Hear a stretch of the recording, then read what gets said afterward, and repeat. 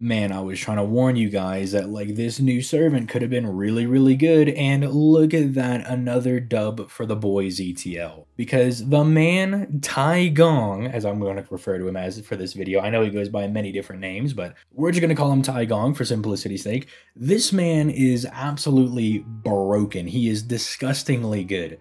There are a few things that I could critique him on, like, oh, maybe he's lacking crit damage or he's lacking a defense down, but this dude literally has like every buff type possible except for a defense down, and he's missing crit damage, but funnily enough, those are the two things that Scotty gives him, because spoiler alert, he's also a really solid quick servant as well. So yeah, really sucks for people like me who did not get Scotty but managed to pull this guy as soon as the banner dropped. Although that was because I was going for Nikki, but we don't want to talk about that. Anyway, before we analyze this new servant, I could just pretty much sing his praises for the next like 10 minutes. If you have not already, consider clicking that like button and that subscribe button, because your boy is on this daily FGO content grind, and he stayed up till 2:30 in the morning to make sure I was here when this dude dropped, to make sure the video was ready in the morning. So any support does go a long way. If you want to support the channel in a free way, I am affiliated by all means with LD Emulator and Lootcakes down in the description down below. And no, before anybody asks, if you use an emulator for FGO, you do not get banned. They're not like Bleach Brave Souls or Dokkan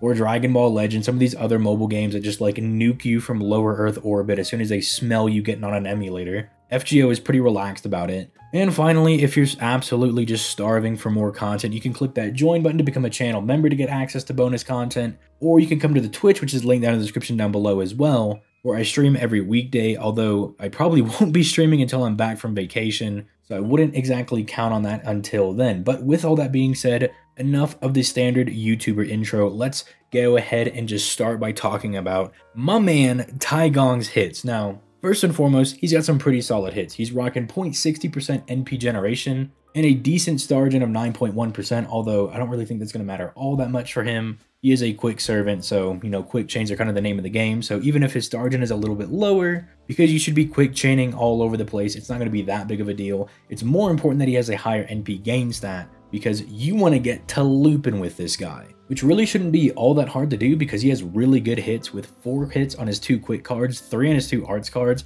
and 5 on the extra attack. Which the 4 hits on the quick card kind of make up for the lower star gen, because since he has higher hits, he will be genning more stars overall. And because those quick cards do have higher hits, if you're critting on those, he will be genning more NP overall as well. His arts cards especially going to be more dependent on getting crits, because at 0.60%, even with the 3 hits, it's not really high enough for him to just use normal arts cards to refund a lot of NP. You really do want to make sure you're getting crits on those arts cards whenever you can to refund as much NP as possible. Although he does have something in the back pocket to help him refund his NP if you're struggling to get him to his NP. Now that being said, let's go ahead and talk about his skills. Now skill 1 might seem a little underwhelming at first, because you see, oh, just a bunch of 15% values, that's not that big of a deal. But you gotta consider that these are all party-wide buffs, and he's triple buffing the entire party. He's giving everyone in the party a 15% quick buff, attack buff, and NP damage buff for 3 turns on a 7-turn cooldown.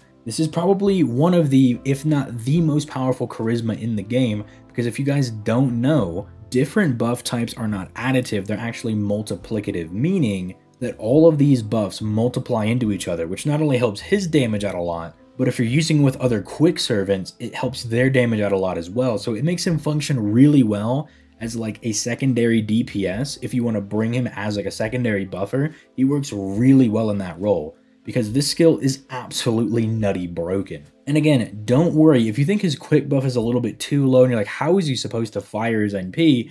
He's not getting enough buffs to his quick cards. Well, again, he has something in the back pocket to help him out with that. But before we talk about that skill on skill 3, we gotta talk about skill 2, where he's sealing all enemies' skills, which is absolutely ridiculous, because he can prevent the enemies from getting mad crit buffs, mad attack buffs, applying invincibility or dodge to themselves, being able to just pop their NP when they only have 1 tick left and they give themselves an extra charge and hit you with a surprise NP. He negates all of that, which is super nice.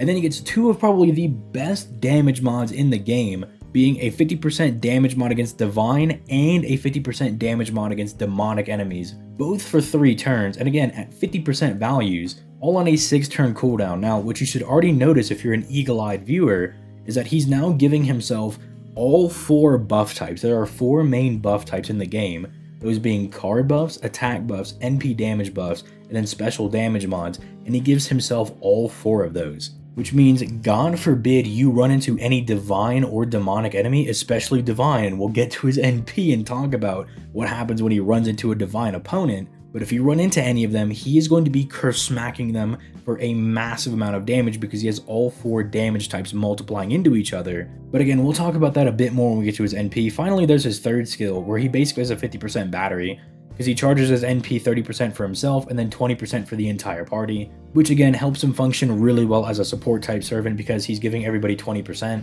and then he's triple buffing everybody, so he can be very good as a support and very good as a DPS. Although I kind of wish there was maybe something else to this skill. Maybe they thought just like the 30% to himself and the 20% for the party was good enough, which truth be told, it is good enough, but I kind of wish maybe it dropped like 30 stars or gave him like 30% NP gain for 3 turns. Maybe I'm just a little bit greedy, but I just wanted to see a little bit more, but he's already really broken enough as is. But now let's talk about that NP. So it's a 6-hit AoE quick NP, which kind of helps it out with the lower NP gain because he has higher hits. Well, a bit higher hits. 6 is pretty decent when you want to talk about NP hits, so that should help him out when it comes to NP refunding. But this is where things get a little bit insane because he gets a free 150% damage mod against divine enemies. Not tied to overcharge or anything, it's just free with his NP, which means if you have skill 2 up, when you fire his NP against a divine opponent, he's smacking them with 200% extra damage. Basically meaning this guy is going to be the bane of any divine enemy, and again,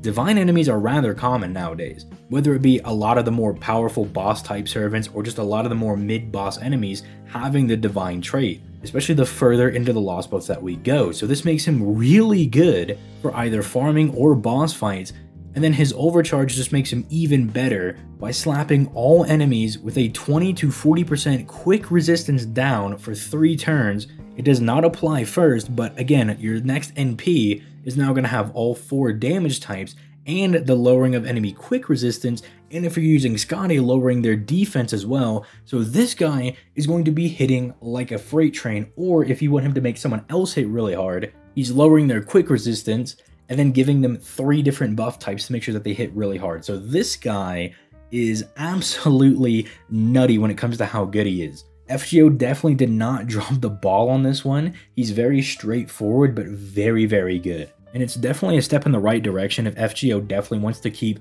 the quick meta kind of alive right now. Because as you can see, they buffed Scotty, and they've been dropping like secret good quick servants here and there just every now and then. Like they'll drop someone like Van Gogh or like Ashia Doman, and now they're dropping Tai Gong over here, just little quick servants here and there that are like really good, and they kind of just go under the radar. Then they buff Scotty a little bit. And I don't know, I just wouldn't be surprised if there's a resurgence when it comes to the quick meta, because you just kind of notice all these little trends popping up, and then this guy is just absolutely nutty broken. So I don't know, man, just keep your wallets ready for when like Scotty 2.0 drops, and then quick blows up as like the main meta once again. But I'd love to hear your guys' thoughts in the comments down below. What do you guys think of the man Tai Gong? Again, I'll say it as many times as I have to. I think this man is absolutely disgustingly good. Really, the only 2 main things that he's lacking is a form of survivability and his own crit damage buff. But again, you got to remember that Scotty, the main quick buffer, not only gives him a quick mana burst, but also gives him 100% quick crit damage for 3 turns. So he's kind of covered in that department. And then I know it's kind of a meme, but Scotty does give him the 1 hit of evasion on NP, and Tai Gong does help her get her NP by giving her 20% battery. So if it really does come down to it, he can kind of rely on that. But then again, most fights should be done in 3 turns when you're using this guy, because his damage is rather good even without any of his buffs. And then if you want to take his buffs into account, he is absolutely smacking the competition, and they really should not be lasting more than 3 turns. Like the only cases I could see if they have like a forced like 4 or 5 break bars or something, or they forcefully stall out things by having like unremovable invincibility or something like that. Something insane, which I mean he really wouldn't be able to help anyway, unless you want to like slap a Pierce invincibility CE on him and just get around it. But yeah, would love to hear your thoughts in the comments down below. With all that being said, I'm going to go ahead and get out of here and get some sleep because it is like 3 in the morning. But you guys have yourselves a nice day. Peace late, guys.